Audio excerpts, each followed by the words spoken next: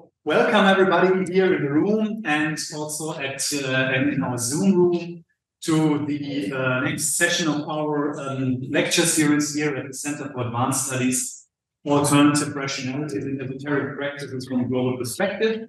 I am thrilled actually to welcome Jamie Edmonds today to this session, who is joining us from Phoenix, Arizona. And I will briefly introduce him. So he is, and please correct me if anything that I say is wrong, because I kind of Google helped me to compile it, but who knows? So if my latest information that I got here from the net is right, he's now Associate Director of the Malikian Center for Russian European and not sure for and it's for Russian and European studies, is that correct? Russian, Eurasian, and Eastern European studies, yes. Okay, Eurasian and European studies. So he's also director of the Critical Language Institute at the Malikian Center and a clinical assistant professor of religious studies at Arizona State University. He received his PhD in 2021 from Arizona State University in the field of religious studies, with a dissertation with the interesting article Hunting Baraka, the Spiritual Materiality and the Material Spirituality, Reconfiguring the Indonesian Islamic Landscape. He was majoring in the field of anthropology of religion and also the history of Islam in Indonesia and the anthropology of Islam. He obtained his master in 2012 from the University of California, Riverside in religious studies, where he was specializing in Islamic mysticism, but also in fields such as history of Southeast Asia and lived religion. And his BA was also in the field of religious studies. I got to know him actually at a conference at the northernmost University of Europe in Tromsø in 2018, where he was giving this very fascinating talk linking themes of authority and, if I recall it right, the smellscapes and sensory anthropology, which was a link that I rarely see in studies of religious authority. And we immediately connected, and I'm really glad that although it has been a while now, that we are able to continue the contact and to remain in touch.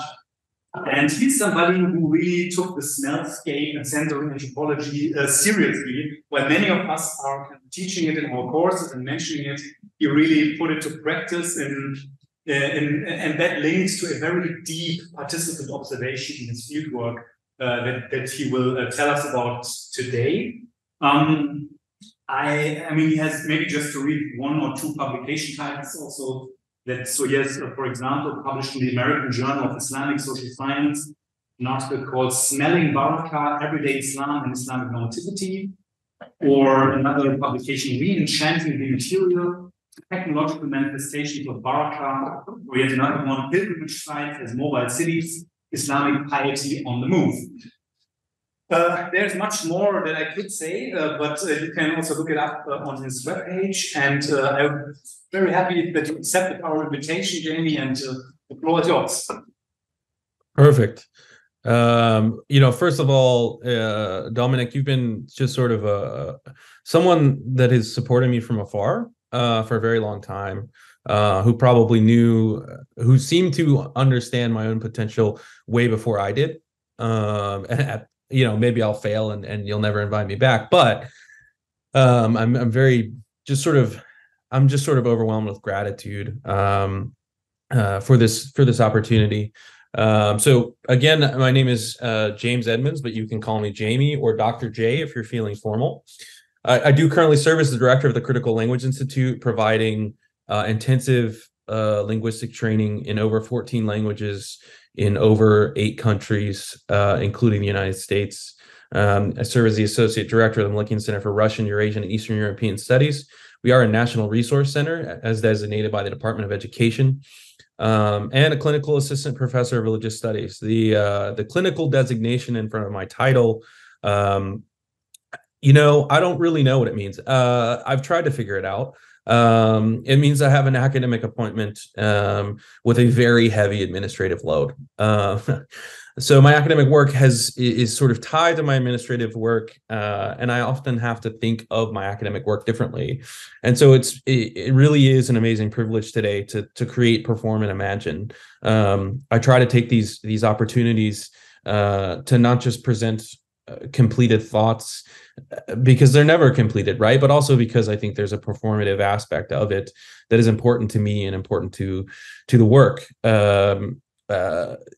So I want to extend my sincerest gratitude to the Center for Advanced Studies in the Humanities and Social Sciences on Alternative Rationalities and Esoteric Practices from a Global Perspective at FAU. What a name, right? What an amazing, I was trying to figure out an acronym for that, and I was like, I would get lost in the acronym. So thank you so much for the kind invitation and organization, especially considering that you just finished the center's major conference. I just thank you for being here. I'm sure some of you are worn out from hearing about people talking. And I was going to kind of work in a video in the PowerPoint a little bit differently, but because of the kind of sound issues in the room, and because of our limited time, I wanted to just sort of throw you into the field in the same way that I was thrown into it, by showing a video to kind of give you a sense of the scale of my research site, of what I've been doing for the last 12 years. So if we can just show about 4 minutes of the video, that would be great.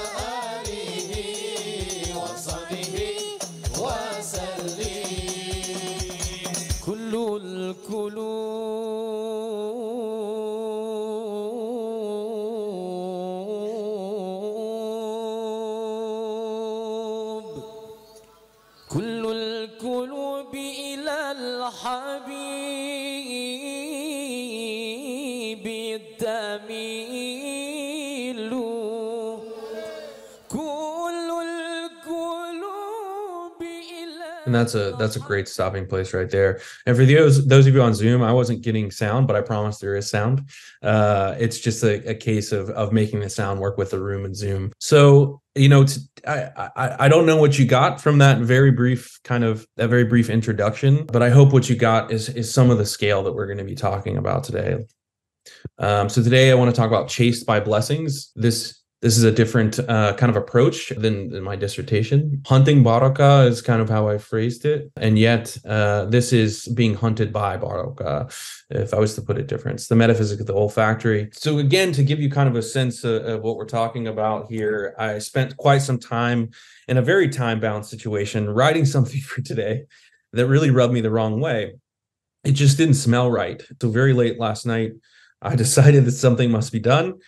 This terrible aroma from this paper was just bothering me. I've been writing in circles. Two very formative experiences while completing my PhD stand out in this moment.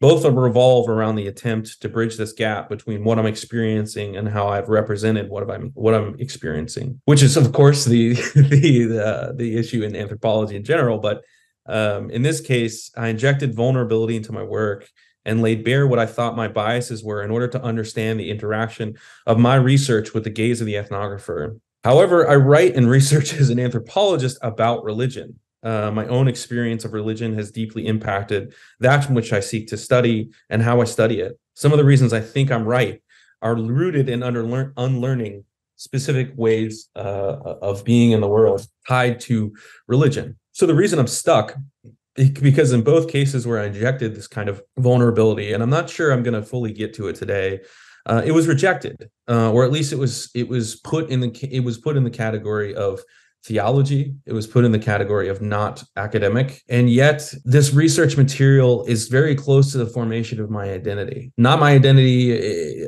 completely associated with my materials, and yet they're so intertwined. I could separate the two things to write an ethnographically inspired history of a famous Islamic performer. And I feel like the Center for Advanced Studies in Humanities and Social Sciences on Alternative Rationalities and Esoteric Practices from a Global Perspective is probably one of the only places in the world where I could try some autoethnographic work on religion. I'd rather today try to demonstrate an alternative rationality that fully embraces the ethnographer as a member of the assemblage who had to learn to be like a smell while challenging the core definitions of what has come to count as the inquiry into religion as a thing in the world. So hopefully this is your kind of weird. I want to begin with an overview of research and some theoretical framing that informs the overall work. As a result of this approach, the concept of baraka, often translated as blessings, emerged from the ethnographic field. During continuing fieldwork and writing sessions in between, I grappled with this term as it wafted through my interviews and observations. I lived the constantly moving performances, and it was not until my interlocutors used the olfactory to describe baraka that I began to unravel the ineffable that my interlocutors used. I'll use 3 vignettes, maybe 4. We're going to see how it goes today. I'm wafting through this presentation to try to demonstrate the metaphysics of the olfactory. But the key here for me is to use Eduardo Viveros de Castro's kind of perspective in anthropology. And this question just is at the heart of what I'm thinking about and trying to do. Couldn't one shift to a perspective showing that the source of the most interesting concepts, problems, entities, and agents introduced into thought by anthropological theory is in the imaginative powers of societies, or better, the peoples and collectives that they propose to explain? And this research that I've been doing is very much, I've spent the last 12 years completing ethnographic research on salawat performed by Habib Syech bin Abdul Qadir Assegaf across Indonesia, Malaysia, Taiwan, Hong Kong, Thailand, South Korea, Egypt, Saudi Arabia, Yemen, and the digital world. His performances have brought millions of people together since 1998. Habib Syech has performed more than Beyonce, the Grateful Dead, and most other Western audiences. Sometimes I like to affectionately call him the Southeast Asian Grateful Dead, although I don't think he would approve. The longevity and scale of these performances have made it a challenge to identify what makes this phenomenon popular. You have tens of thousands of people in these spaces. I have grappled with these performances of salawat by Habib Syech from every theoretical basis that I can think of. I've attempted to unveil how approaching the story as an assemblage allows something else to emerge from the ethnographic field. I've used the concept of baraka that emerged to survey, map, and hang my experience on the already established realms within the academic study of religion and socio-cultural anthropology. However, my ethnographic research spanning 12 years across 6 different countries has elicited a very uncomfortable reality for me. The insider-outsider dichotomy that sits at the differentiation of religious studies from theology, and the ethnographer from his or her, their interlocutor presents a map of my work shaped by existing theoretical paradigms that hinder the imagination of realms that are yet to come. I've just begun reshaping my dissertation and academic work to more honestly or authentically reflect what emerged from the field during my research and continues to chase me in the present. So today I want to experiment with the materials in a way that firmly locates my experience in the middle of the research and is honest about how baraka hunted me through the concept of the olfactory. I firmly believe that the decolonization of the study of religion can benefit from a metaphysics of the olfactory, in which the ethnographer's olfactory system is possessed by the aromas of the ethnographic present alongside their interlocutors, whether they want to or not. Now, originally I wanted to burn some agarwood in the space there today. We're not able to do that.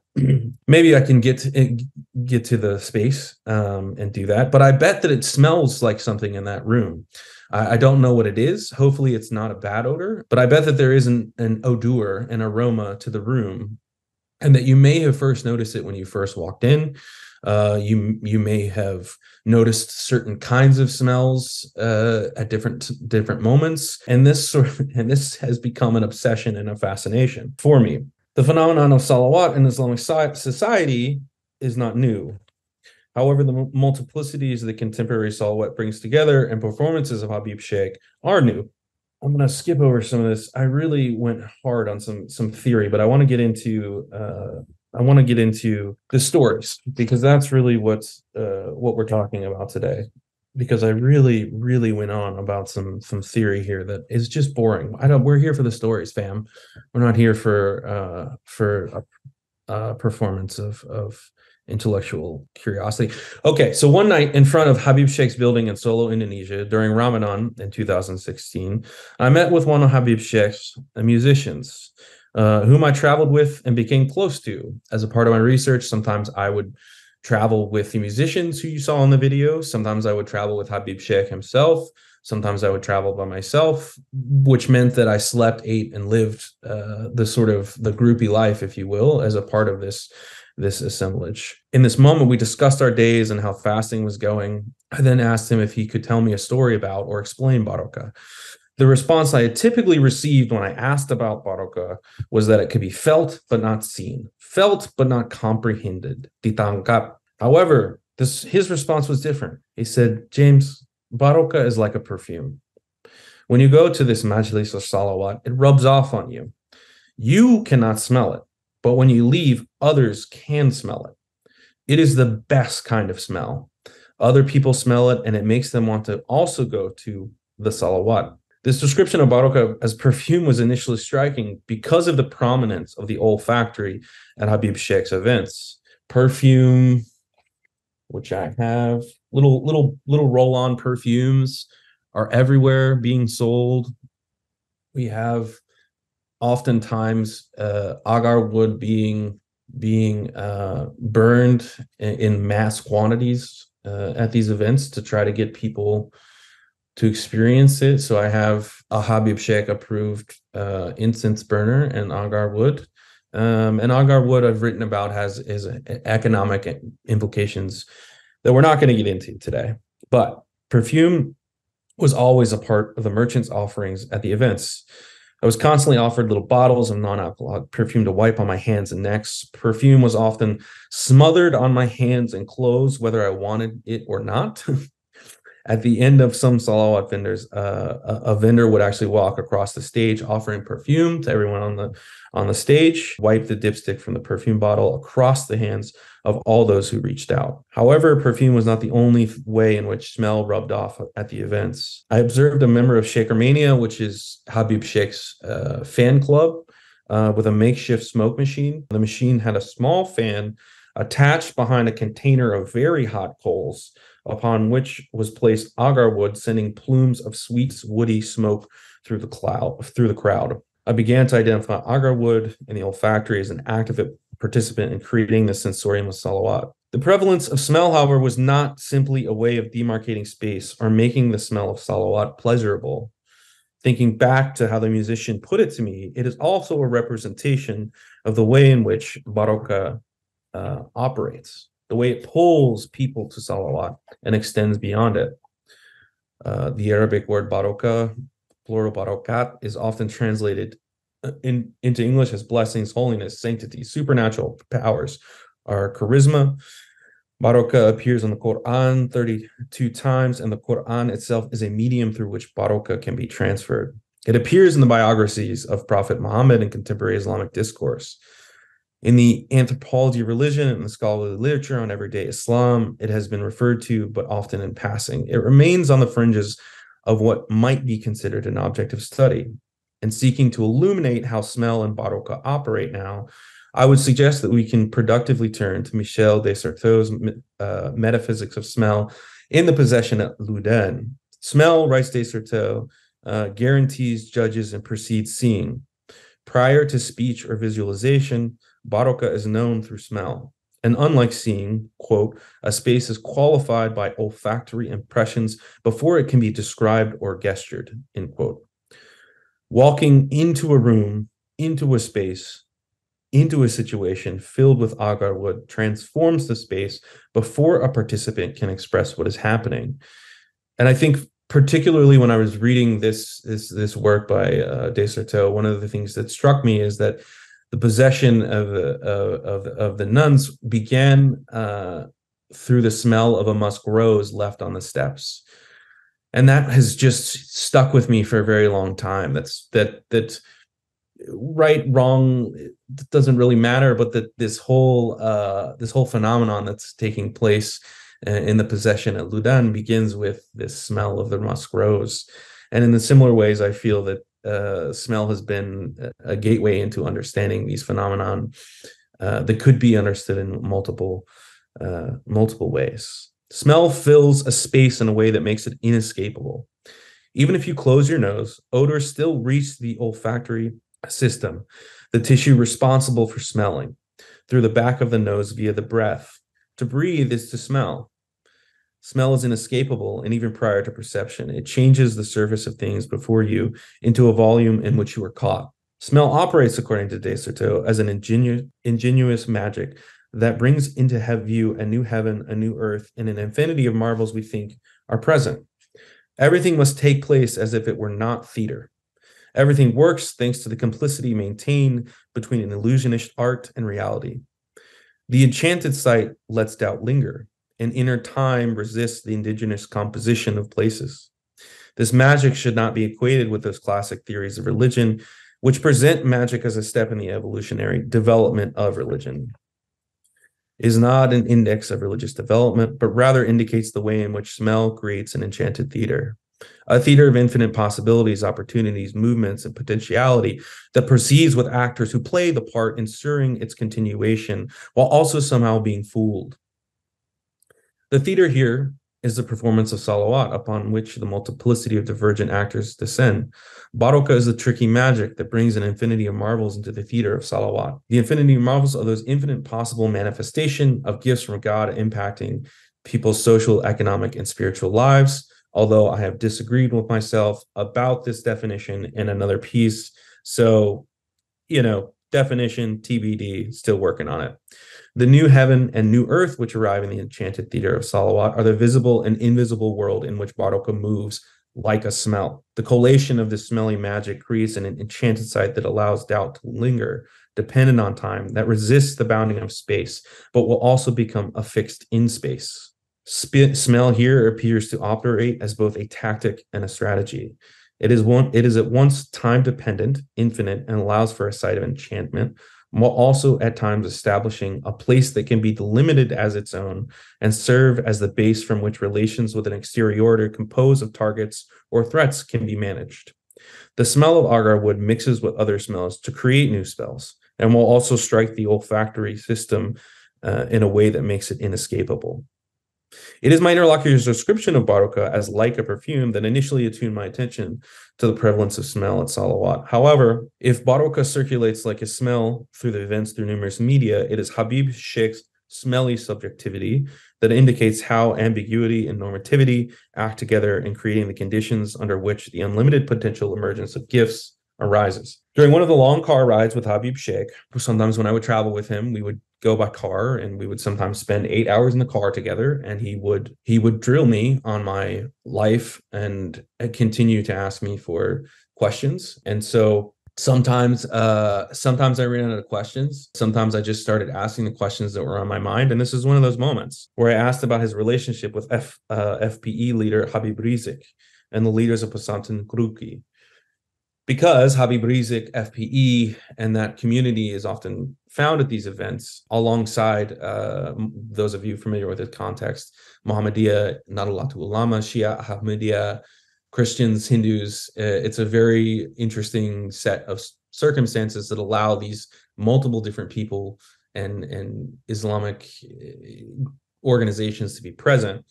So I asked him about his relationship with Habib Syech, especially because there had recently been some violence with FP in the area. And so I asked, you're sharing Habib Syech, you're sharing center stage with this guy. What does that mean? The Bali bombers of 2002 and 2005 had ties to Pesantren Negruki. What does this mean? And Habib Syech responded, James, they're good men. I know them and have met with them, but the government approached me 1 year ago to help them stop young people from doing narcotics and drinking alcohol. If I spend time with them or say something that seems to agree with them, the government comes and asks me why I am becoming radical. So I have to be like a scent, pinciuman. Habib Syech uses an Indonesian word that captures smell, wind, and scent to describe the way in which he inhabits the world.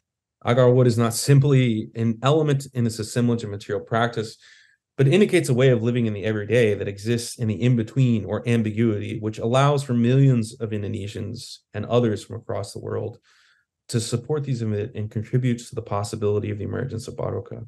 Habib Syekh's ingenuous magic is defined by his ability to be like a scent.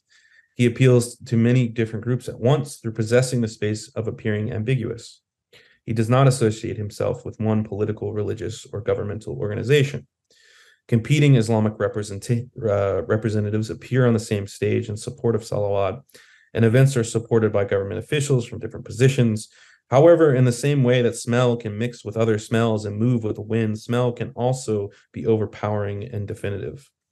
Habib Syekh's reiteration of norms and understanding of Islam's place in Indonesia reflects Islamic kafa. In here, I'm sort of referring to Islamic law as a complete method for living life in order to prepare for this life and the next, explicating the full range of ideological concepts that Habib Syech brings into conversation is not within the purview of this paper, nor is it explicating the effective way in which he reinstates norms. Here, I briefly indicate one moment in which he's reiterating norms that are in line with certain interpretations of Islam as foundations for society.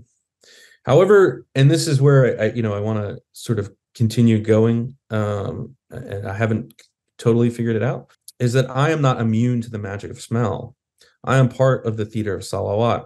I was taught to rub the smell of agarwood into my clothes. Habib Syech would often instruct me to rub the smoke emanating from burning agarwood into my beard. It was like he wanted me to catch baraka whether I wanted to or not. My existence in these spaces was often controlled by my interlocutors, and the smell of agarwood possessed my olfactory senses with varying intensities and in different contexts. However, I became a durable component of this assemblage in a way that challenged my own sense of self and the ability to separate between my interlocutors. However, I certainly tried to keep the agreed upon amount of distance. I mounted my motorbike in Yogyakarta, Indonesia, headed to one of the events where Habib Syech would perform salawat near Wonogiri, Indonesia. I popped in my headphones to listen to music and use Google Maps because at this point Google Maps was working in Indonesia, and so I could get around. The fan club Facebook page, Shekarmania Pusat, had advertised the event a few days prior, and I wanted to interview some of the merchants who usually began setting up several hours before the event. In that initial video, you can sort of see lights at the back of the crowd, and that's all just tons of different kinds of things being sold that have changed over the years. My trip was going to take around 3 hours, and I did not know the actual location other than the village name. I took off on my motorbike, not knowing exactly where I was going, per usual. I stopped about halfway through, ate some fried rice, and snacked on baked goods as a large group of Indonesian school teachers sang karaoke at a deafening volume. I texted a member of Habib Syekh's sound crew to see if I could get a better idea of the location. He did not answer. I smoked a cigarette with one of the older school teachers and explained that I was on my way to salawat. He asked, "Well, would you like to sing one of his songs?" I responded, "No, I have a terrible voice. You'll probably ask me to stop." He laughed and responded, "No, of course not." We finished our cigarette, and the school teachers posed for several pictures with me, and I hopped back on my motorbike. As I got closer to the village, I noticed flags indicating an event and followed these flags. dodging potholes, past rice fields and houses, eventually reaching one of the parking areas. Several men stood on the side of the road holding flags and wearing whistles to indicate where people should park. I parked my motorbike and spent 30 minutes discussing the event and each individual's background. These were locals who were parkir. They were I don't know what's the translation. Parking attendant. When I asked if they belonged to any particular Islamic organization, one of them responded with, "We are Islam." Another man chuckled and said, "Yes, and that man is a Quranic reciter in the area who could be found most often at Nadalatu Ulama events." There was laughter as this was sort of a funny joke in this context, and I said that I wanted to talk to the merchants. The sun was setting, and I decided to go forward. As I began walking, one of the men I was just speaking with said, "Hey, it's a long walk and you're fat. Are you sure you don't want to ride?" I laughed, and this was a very common joke in these spaces, and walked to meet the merchants. As I walked down the small street, I noticed that every few feet, a small burned piece of earth marked the side of the road. Multicolored flags flanked both sides of the road. I finally made it to where the merchants were setting up to sell Sheikh Armenia gear, food, drinks, hermit crabs, toys, glow sticks, and a wide variety of other things. I knew many of them from the years I had spent following Habib Syech. I was immediately greeted by many who were setting up the stands as I made my way to greet all of the sound crew, musicians, and other members of the event that moved every night. I was hoping to fly under the radar at this particular event. However, I was sort of quickly recognized, not just among the merchants, but among people running the event, who then decided to part this crowd of 10,000 people and escort me to the front of the stage reserved for musicians. This was not my plan. I was not planning on going anywhere. So in this picture here, this is an event in which I was on stage, but just below this is the musician stage. And this became one of the more difficult parts of my research. That is to say that as soon as I appeared at any of these events, and I've been to over, I don't know, 150, I was oftentimes immediately recognized by people I didn't recognize. And I was instructed to sit, interact, be in certain places. And so here I show this picture of Habib Syech throwing things because one of his favorite activities oftentimes when I was at these events was, while trying to be the good ethnographer, taking notes, scribbling things down, he really liked to throw fruit in my face. I don't know. I later on, I think I figured it out. But at this particular event, he didn't know I was coming, and he was very excited. And I remember he actually threw a water bottle, and I was not paying attention, and the water bottle hit me in the face. Luckily, it was not that hard, but I had this very interesting relationship with this performer. This smell continues to be sort of a part of this experience. The clothes I'm wearing, I said, I was sort of preparing for today, and I had a completely different outfit on. And then I said, well, the whole point about today is to think about not only how smell as a concept emerges from this ethnographic field, but how it does something to me as the ethnographer. And one of the things that happened is that Habib Syech told me very early on that I was not allowed to wear my batik. He said, you need to be wearing this kind of clothing. And so he gave a lot of clothing to me, clothing from himself, clothing that he had worn in the past, which created even more confusing boundaries because as you can see in this picture, people are rushing towards him and trying to get this thing called baraka from him. They're trying to get it from the event. It can kind of be understood through this metaphor of smell that both possesses and dissipates and moves through spaces in unbounded ways. And yet that same shirt that he's wearing eventually gets on my back, and people start coming to me for baraka. And I'm not going to get super deep into what that means, other than people were trying to come to me for blessings, which as an ethnographer it's just really confusing and very hard to understand. And so I was looking for, eventually there's times where, I mean, if you look at Mr. Jamie here, this is me out here with Habib Syech on stage, I start to look very different maybe than what I looked like when I started. But what I hope for, and what I'm trying to get at, and what I sort of have written out of my work so far is this Barzakian perceptive, which is that which ruptures binary outlooks and invites us to think beyond the present and visible. How is smell a representation of this? And how can I take this representation to explain my positionality within this work that is neither insider nor outsider, but rather has to sort of float in between many different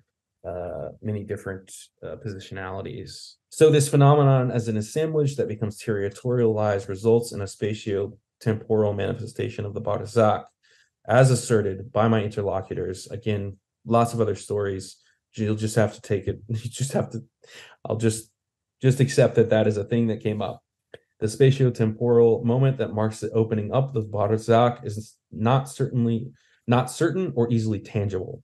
The moment that one tries to define the Barzakh or baraka and its related concept, it slips from being able to be conceptually understood. However, when my interlocutors assert that they come to receive shafa'at from Prophet Muhammad, who descends into the space of salawat for a moment to bring them a calm heart, hati tenang, and baraka, this is an indication of that moment in which the division between the visible and invisible worlds collide in the Barzakh.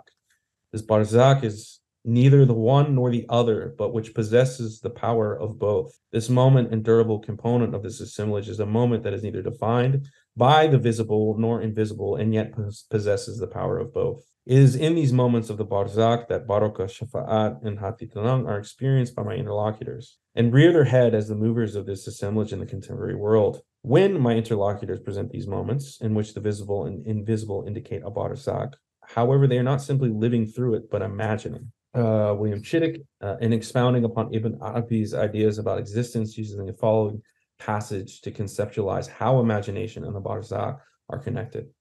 A Barzakh is something that separates two other things while never going to one side, as, for example, the line that separates shadow from sunlight. God says, quote, he let forth the two seas that meet together. Between them are Barzakh, they do not overpass with the other. Though sense perception might be incapable of separating the two things, the rational faculty judges that there is a barrier between them which separates them. The intelligible barrier is the Barzakh. If it is perceived by the senses, it is one of the two things, not the Barzakh. At any two adjacent things are in need of a Barzakh, which is neither the one nor the other, but which possesses the power of both. The Barzakh is something that separates a known from an unknown, and existence from a non-existence, a negated from an affirmed, and intelligible from a non-intelligible. It is called Barzakh as a technical term, and in itself, it is unintelligible. But it is only imagination. For when you perceived it and are intelligent, you will know that you have perceived an ontological thing, upon which your eyes have fallen. But you will know for certain by proofs that there is nothing there in origin or root. So what is this thing for which you have affirmed an ontological thingness, and from which you have negated that thingness in the state of you affirming it? The Barzakh is that space between two things, which is neither the one nor the other. The senses cannot perceive this barrier, because to perceive the barrier is to annihilate the possibility of imagining beyond the one and the other. It is in the intellect broadly understood that the Barzakh exists as that which is both and not either. For example, the individual who indicates the prophet descends upon salawat may identify the experience taking place in the space of events, but the invisible realm of the prophets and angels is also simultaneously present for this individual. The Barzakh may not be perceived by the senses, but Ibn Arabi opens up the possibility of imagination as the Barzakh. The imagination is the realm in which the Barzakh becomes possible, and the imagination is a Barzakh which allows the individual to perceive an ontological thing that does not indicate a root or origin. And what I'm trying to get at with all this is that smell as a tool, as understood through Descartes, is a way of trying to think about the Barzakh in the sensory environment that ruptures some binary outlooks and invites us to think beyond the present and visible. The space in which thinking beyond the present and visible is possible is in this sort of imaginary space with smells and a host of other things. The ontological thing upon which my eyes have fallen is based on the distinction but interrelated concepts of Shafat, Baraka, and Hati Tarang in my work.